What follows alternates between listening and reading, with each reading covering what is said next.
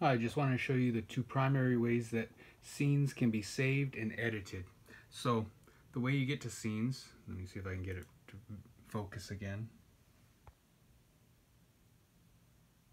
Okay, the way you get to scenes is actually over here.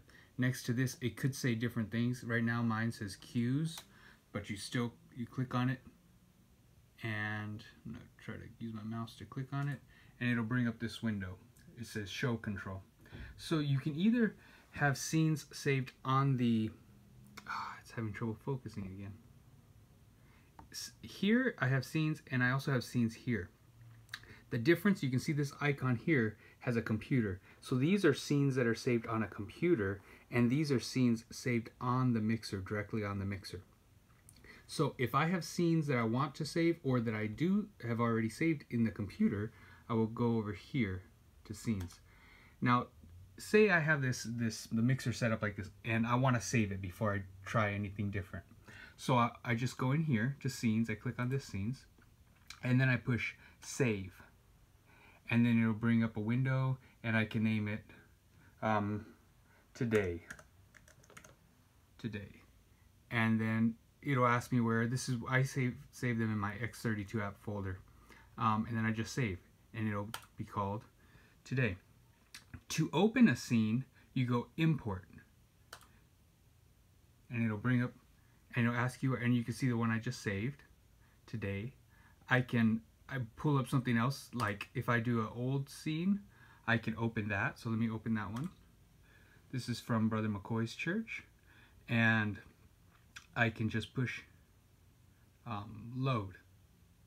And right now I have my setup, but if I load his, it's asking me, do I want to load the scene? It's going to completely change everything. So completely changed my whole settings. So if I want to go back, then I just go import, and I go to today, and I open that one, and then I push load. Do I want to load today? Yes. And now it's transferring the parameters, and it's going back to my settings that I had. So that's how you use scenes being saved in the computer. You can also have scenes saved directly in the mixer. So if I want to do another scene, like make a new one, sorry, scene is empty, sorry, I can just right click on an empty spot, and I can name it. Let's name this right now, and then I just push save, and that will save everything I have.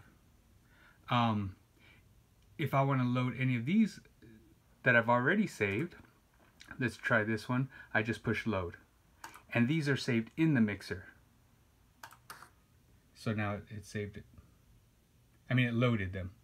I go back to today right now, and I load that,